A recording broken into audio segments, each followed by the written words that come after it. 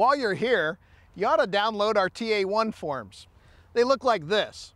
Now, TA1 is a very in-depth walk-around inspection. Now, by walk-around, we mean that there's no tools necessary. You don't have to break any hydraulic lines or fuel lines or anything like that to introduce contaminants, and it doesn't require any gauges. But what it does do is it gives you a snapshot of the way the machine is today. Now, we recommend that you do this every 250 hours when you're performing maintenance on your machine. Now, also included in that TA1 form is the performance section. Now, in this performance section, it allows you to check the cycle times. Now, cycle times are important because as the machine ages, it will slow down some. And your CAT dealer can help you out and bring that machine back into full production, full speed again.